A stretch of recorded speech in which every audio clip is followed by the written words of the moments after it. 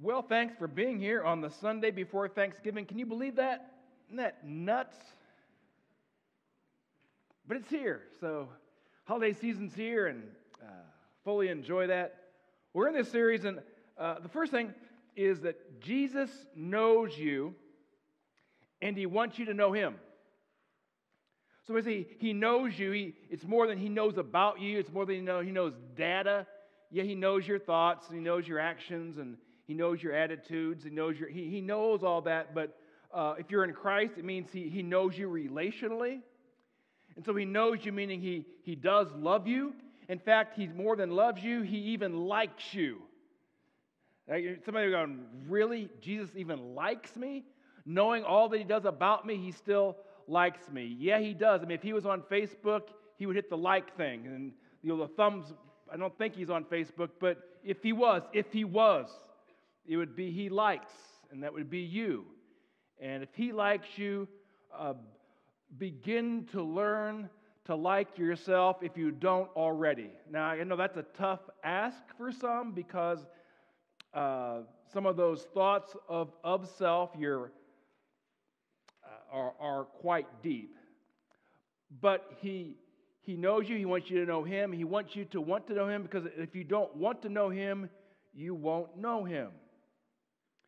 Here's the thing, that you can get to know Him. He made it possible because a couple thousand years ago, He came from heaven to earth. You know, He eternally exists, and so it wasn't like He's a new creation, but He came down from the heavens, became fully human. That's called the incarnation. We'll celebrate that in a few weeks at Christmas. And then what's called, it's a theological term, but you should know this, called the hypostatic union. The hypostatic union just means now He is fully God and He is fully man, and the two now are together, coexisting. 100% God, 100% man. I know mathematically it doesn't figure out, so if you pride yourself on math, you'll be confused on this one. If you teach math, this one doesn't teach. But it's true. There's certain things true about God that's not true anywhere else or about anything else. So, He is fully human, fully divine. There is no mixture, no dilution of either nature, and He is one united person forever. I mean, just do some time with that. And the purpose of every Christ follower's life is to know Him and to make Him known. I mean, there's so much more to Christ to know. And He wants us to continue to know Him more. When things take a wrong turn, see it as an opportunity to know Him even more, because you're probably going to need Him even more. And for a lot of us, things go wrong enough, or not the way we'd like to enough. It's another opportunity to get to know Him, because you do have to ask questions when you don't have the answers. And the why are huge questions. And like I said like a week or two ago, He may not give you the answer to it. And sometimes when that happens, it just is, you need to know me. You don't need to know more answers. And when you know Him, you love Him. To know Him is to love Him, but you also love others.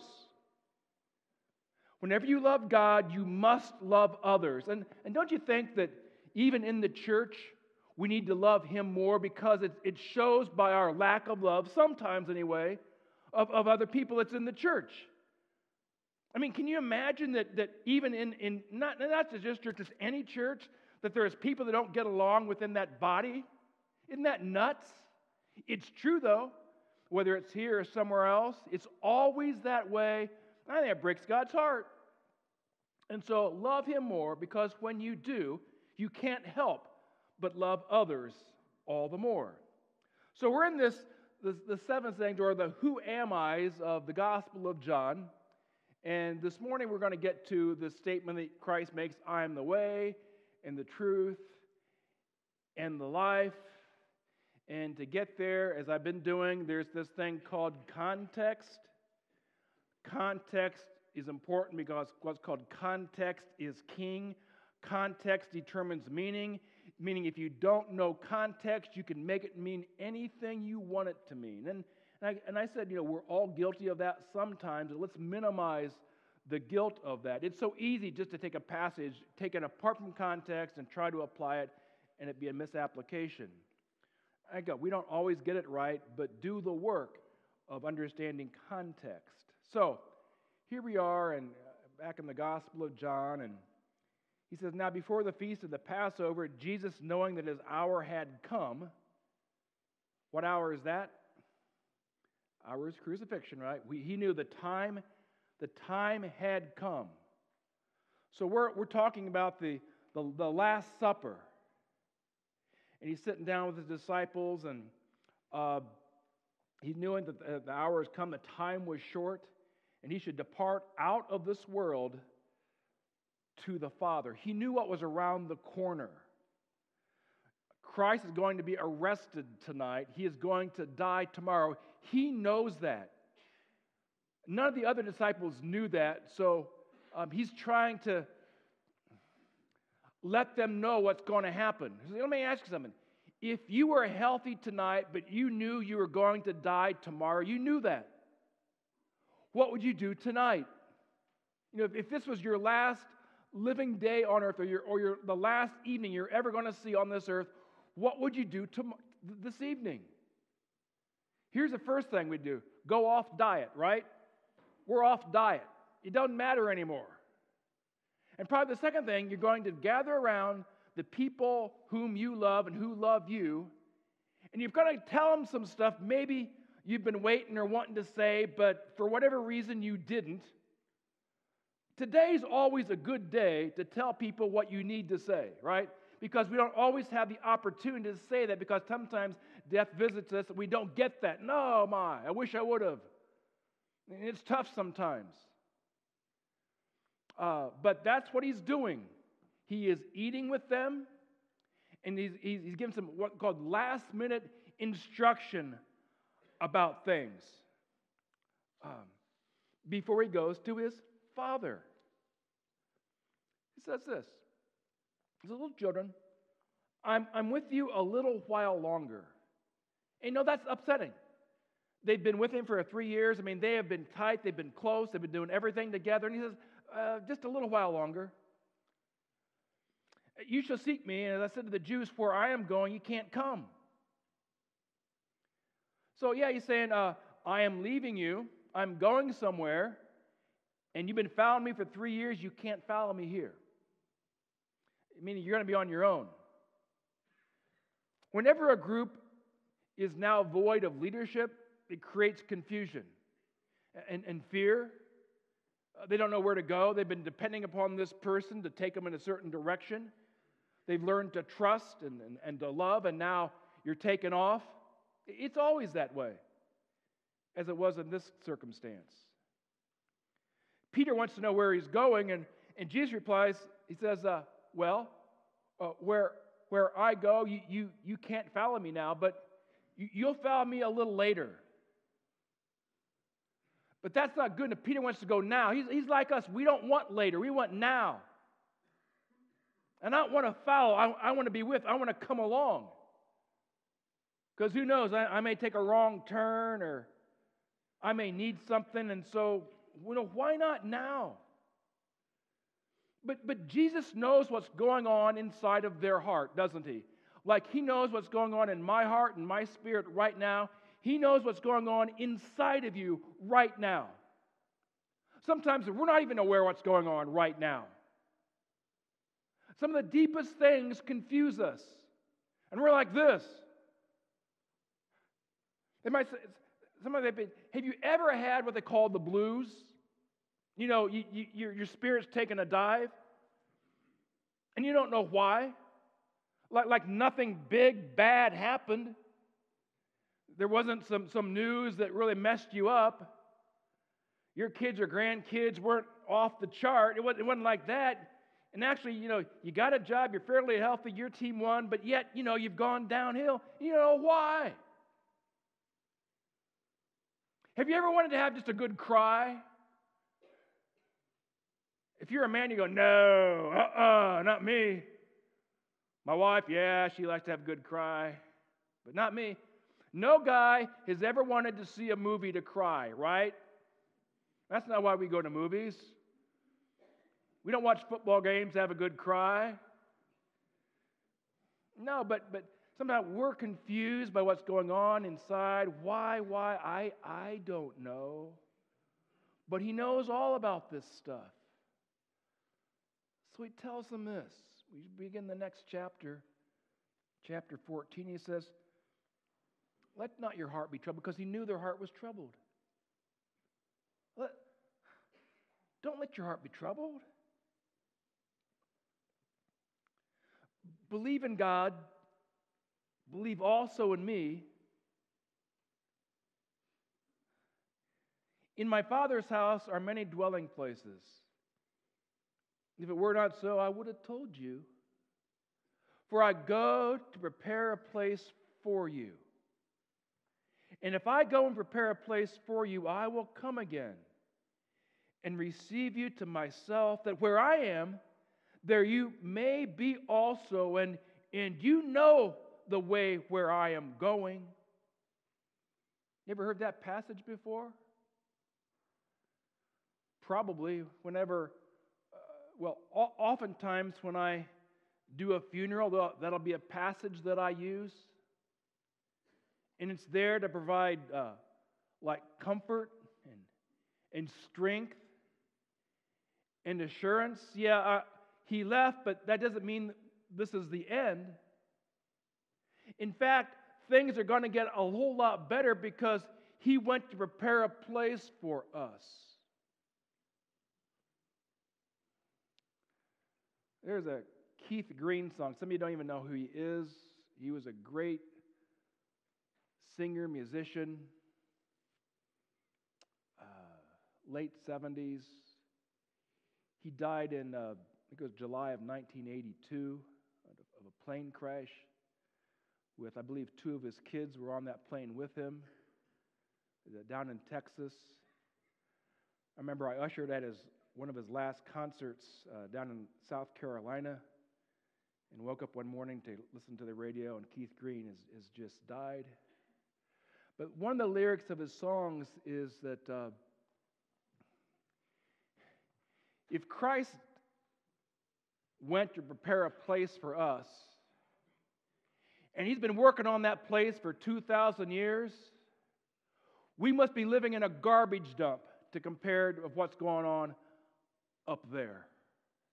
Now, I don't know if his theology is correct. I don't know if he's still working on it, but just understand that whatever we have waiting for us, since Christ went to prepare a place for us, is a whole lot better. And you may be living in a paradise right now, but it's a whole lot better and makes everything look down here look pretty cheap. And he's saying, I'm trying to strengthen your heart, that your heart isn't in a troubled place. He said, if it weren't so, I'd tell you. But that's where I've gone. And if I go and prepare a place for you, I'm coming back for you. Really, I'm leaving, but I want you to know why I'm leaving. I'm working on something, and it's for you, and I'm going to come back for you someday so you can be where I'm going to be. Get it?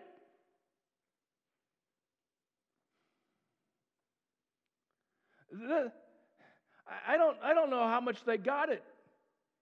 You would have think they go, oh yeah, that's incredible.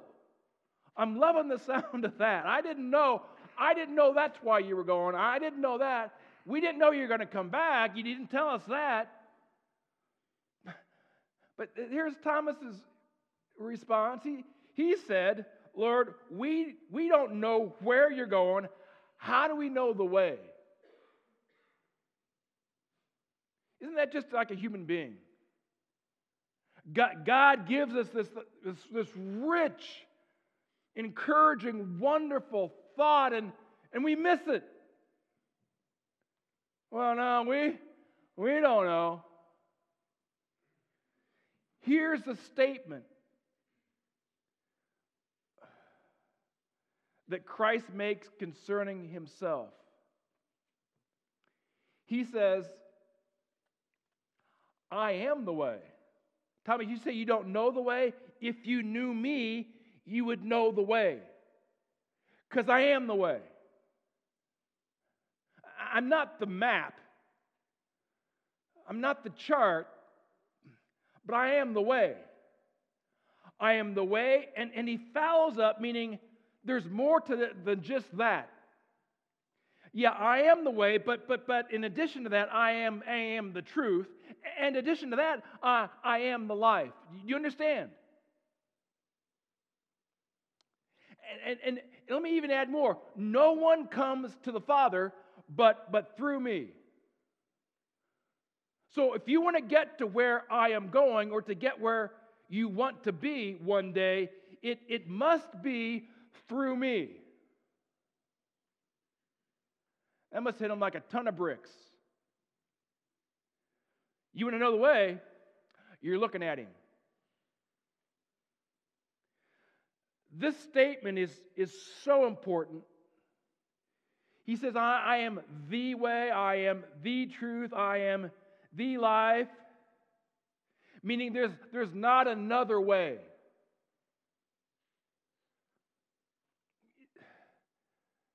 There's a big deal here between the word a and the word the.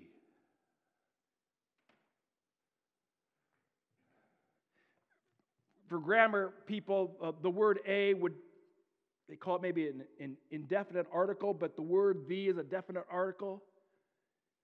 Meaning the one and only. There's not another way.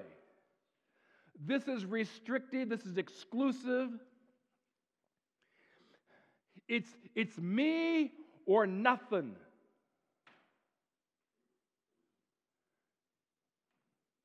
If there was some other way, even one other way, you have to understand that his death, the crucifixion, would not have been necessary. If you can get to the Father, and, well, one way is through me, Jesus Christ. Well, the other way is, and then yet there's another way, and so you have options. There is no option. He only died because it was absolutely necessary. If it wasn't, he wouldn't have died. Father wouldn't have sent him if there was another way. That wouldn't have been love at all. That would have been cruelty. It's not that you can go this way and that way. You can't and arrive at the same place. You can't. There's just one way. It messes us up. If I were to ask you, how many ways can we get to Fort Wayne from here? I say, well, get on 24, take a right, you'll get there.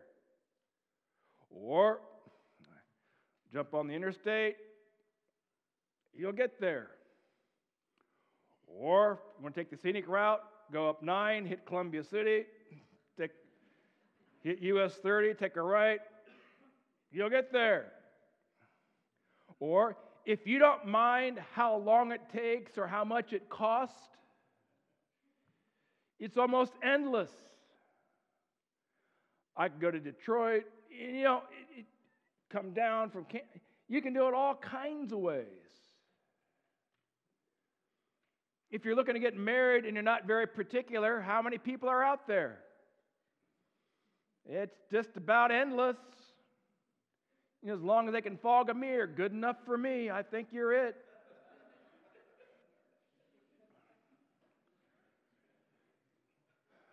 See, a large part of the gospel's offense is you don't get an option. Not one, it's Jesus or nothing. And for lots of folks, that just grates on them. See, today we like to think, but everybody's different. And so you have to accommodate for the differences. Different than me, and so if you just did one way, that's so restrictive, and that's not loving. And God created us different, so there needs to be these differences. Did you know that we're much more alike than we are different? Sure, there's some differences, sure. There's uniqueness, well, sure there is. But for the most part, we're so much more alike. than different. It's the one and only way that works. And so if you reject Him, you don't get to see the Heavenly Father. It's just the way it is. I mean, don't think that, well, any religion, it's just a different entrance, but they all come to the same destination. No, it doesn't. Well, you mean if I turn Muslim, if I go the way of Allah, I don't get to see the Heavenly Father?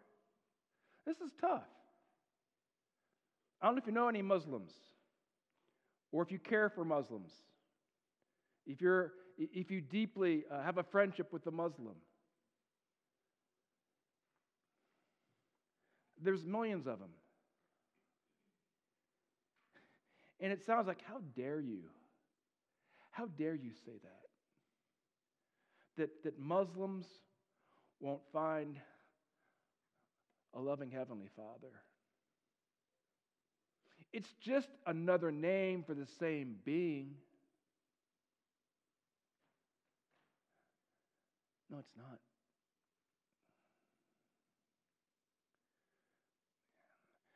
How about by way of the Buddha? That didn't work either. Or any other of the religions that are out there. See, when Jesus makes this claim, it's huge. And it messes with us. But if there was any other way, His death would have been unnecessary. And we're here to proclaim that He is the way, the only way. It's not by way of works of righteousness. That's not the way either. You can't be good enough. I don't care how good you are. You can't keep a list, stick to the list, and you're doing pretty well, and that should be good. Or we hear people say, so-and-so's got a really good heart. Well, we're glad for that. But even people with really good hearts can't arrive there apart from Jesus Christ. And that's why, for centuries now, we've written the Bible in as many different languages that we can, and have tried to get them in the hands of as many people as we can. That's why David Klein, who was up here, and his wife and his family were overseas for a number of years, because their heart just broke. Because there isn't another way, folks. It's Jesus or nothing.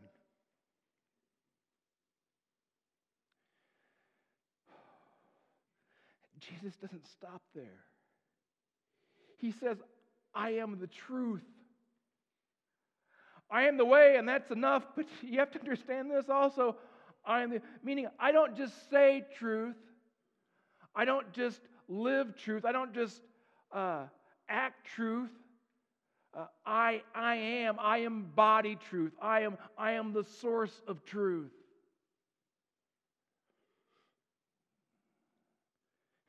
And today we like to think, well, there's your truth and then there's my truth. You see, people are different. So there's different truths. And we have to be okay with that, because but people are unique, and so there's unique truths. And any truth that competes with the gospel and the words of Christ is not true, regardless of how much you believe it or want it to be so. There are competing claims to truth, but there's really only one, what I call big T truth. See, what I call big T truth is true for everyone, every culture, and every age, forever. This truth never changes, because truth can't. Other things can. We discover one thing and then another thing. We thought this was bad to eat. Then we discover later on that it's not so bad, or this was okay, but it's not okay. And that was a truth or a factual thing. To discover only a little later on that not so much. Well, gosh, too late for me because I was eating that or ingesting that. But that's not what we're talking about, what I call the big T truth. It's always that way. It'll be that way 100 years from now if Christ doesn't. It'll be that way. It's always that way for all eternity, even in the heavens.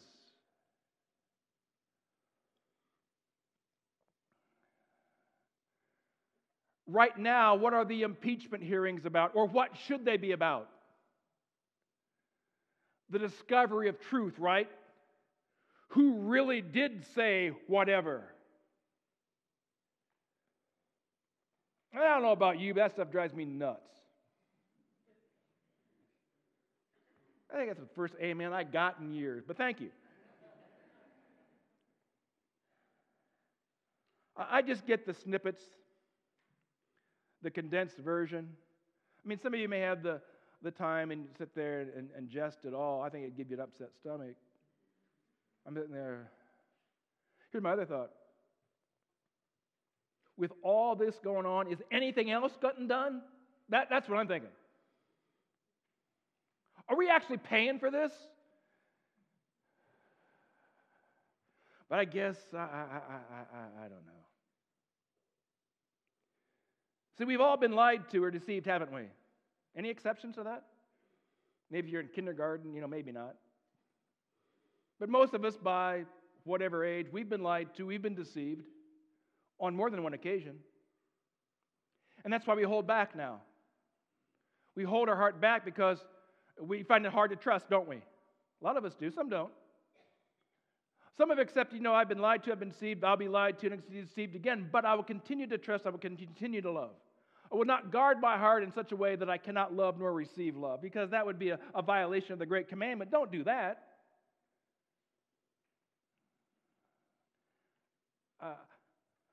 I've experienced that as well. I don't want to say it's okay, but it hasn't caused me to fail to love and trust. What I call, when people violate that, I call them stingers, not knockout punches. It's okay, in one sense. You shouldn't do that. But we've all been on the receiving end, and in fact, who knows, maybe we've even done it. Maybe not out and out lied, but maybe we've deceived. Maybe we weren't even aware. I don't know.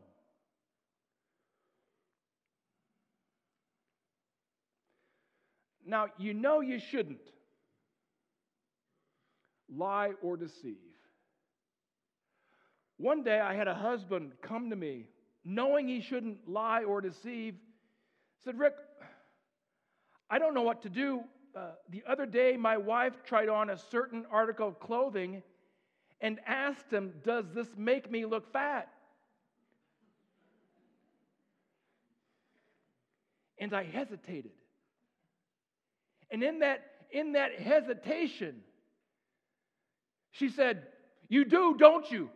If you wouldn't have, you would have come out right out and said, but you waited, and so you had to think it over, didn't you?' I mean, the guy, it ruined his day, like his weekend, his week, maybe the month. And I'm trying to help you guys out, okay? I'm just trying to keep your marriages intact. It's almost like a no-win question. But if you haven't thought it out, you may come under the same situation my friend did. So, if you ever ask that question, you have to be Johnny on the spot. You have to be quick. Does it make me mad? No! Well, no! Never! You have to be just like that. But then you're thinking, but what if it's a lie? Because I don't want to be lying. It's my wife, I love her. I get it. So you don't say this, but you think it so you can say it, and so there's some truth to it. You say, no. Here, what you're doing, you're thinking this. You can't say it. You're thinking it. No. Thinking, not to some people. Okay?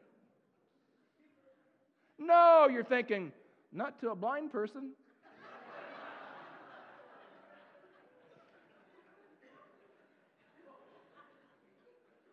No. Not to someone with cataracts or glaucoma. No. Not from a distance, like a mile. No, not in total darkness. No. But then you're going to go, oh, I feel like it's not the whole truth. I feel like it's like some deception. I know. But can I say this? God understands, okay? God understands. And you have to understand that sometimes wisdom prevails over truth, okay? But when Jesus says whatever, it's total, absolute, 100%, no deception, all the way truth. His last part, I am the life. He is the source of the spiritual life, of eternal, everlasting life, and thereby He is the dispenser. It's a free gift He gives to those who come to Him, that trust in Him. Your inner being, your spirit, your soul, which is the most important part of you. Which is more important, my body, the physical, or my soul, the spiritual? That which is seen, which we're so concerned about, or the unseen, which we should be more concerned about than the seen.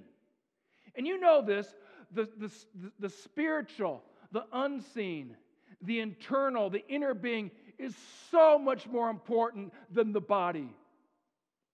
Here again, I'm not saying the body's not important. I would never say that. Of course it's important. But in comparison, it doesn't even come close. So we don't like how it looks. We don't like how it feels. Well, yeah, okay. Give it some attention. Maybe it's ill. Well, yeah, go get it taken care of. But what's the wonderful thing is the most important part of you can't be touched. It can't die. It lives forever. So when He says, I am the life, I am the dispenser of this life, which for Christ's followers will never end, which never has to be diseased. It never has to take it. Never has to. It could, but it never has to on some of those things. So here's the result of Christ saying, I am the way and the truth and the life. And all that He said, we continue on in John chapter 14, and the result is this. Now, we just said that I am leaving, but I am leaving you the Holy Spirit. And the Holy Spirit is the great comforter. I'm leaving you the Holy Spirit. The next thing He says is this. He goes, peace I leave with you. My peace I give to you. Not as the world gives. That's so important. Lots of times people try to live by the world's peace. The peace that's out there by those that don't know and love the God that we know and love. They're trying to get peace as well as us, right? That's why we say we're so much more the same than we are different. They want peace too. Everybody wants peace. Everyone wants that inner contentment. We're all looking for that. But don't live it according to their standards, the way that they get peace. See, the world's peace is circumstantial. It's fickle. If circumstances change, if lives change, well, your peace could go bye-bye. Jesus' peace isn't like that. It's the peace you can have now and forever. Let your hearts not be troubled, nor let it be fearful.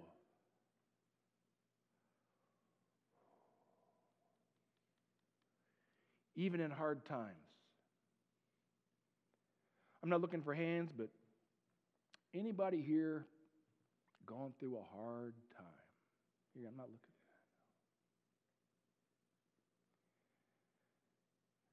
that. It could be that everybody here in some way that's going through a hard time, yeah, we come and we laugh and we smile, and that's okay. We're not here to dump everything on everybody else.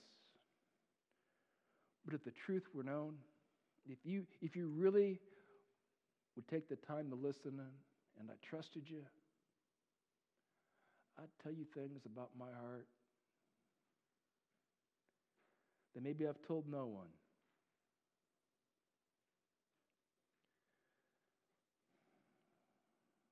And maybe you'd be surprised of what I'm carrying around.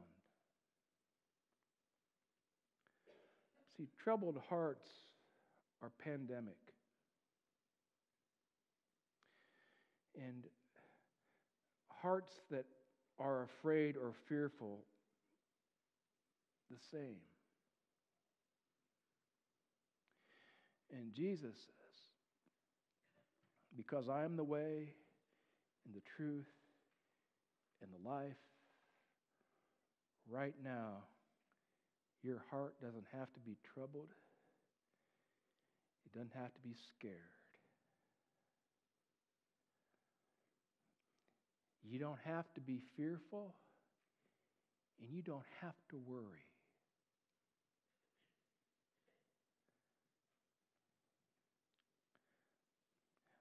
I don't know if you can tell yourself or say to yourself, I'm drawing a line in the sand, and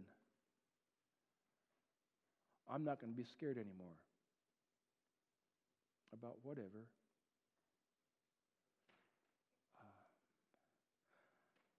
Tell yourself, you know what? I am done worrying. Hasn't done me any good. I'm just done with that. And because Christ left us his peace, and since he left it with us, why wouldn't I live in that? A peace that's not circumstantial. A peace that doesn't go up, a peace that doesn't leave, a peace that's always there. And so I can walk through life, and it's not that I don't engage with the things that aren't pleasant. I do. I don't have my eyes covered that I don't know what's going on in the world or my life. I engage. I understand what's going on with opioids and with shootings and what's going on over in Hong Kong. Impeachment stuff. I know.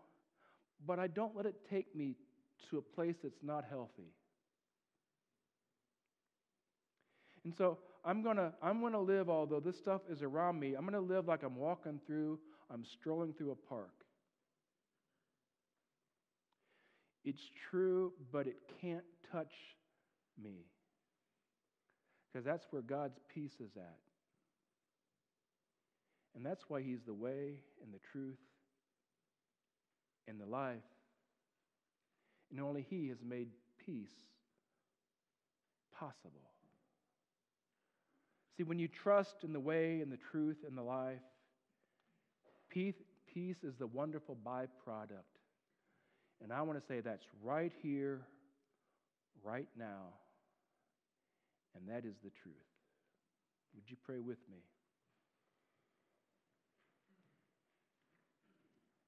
Jesus, we thank you right now. We're talking to you right now. And Lord, we acknowledge that you are the way. There is no other way, and the truth and the life. There is no other truth. There is no other route to eternal life. And we can only get to the Heavenly Father through you. We know that. And God, since we know it, we're all the more going to live it. Not that we haven't been living it, but we're going to live it all the more. And when we do that, we're going to grab a hold of the peace which you left for your people, whom we are. We're going to figure out how to grab a hold of this peace, and we're not going to let go, because peace is one of the most precious things we could ever attain. And you gave it up for us. We can have it now. Now would be a really good time. So we thank you right now, Jesus, for being the way, the truth, and the life.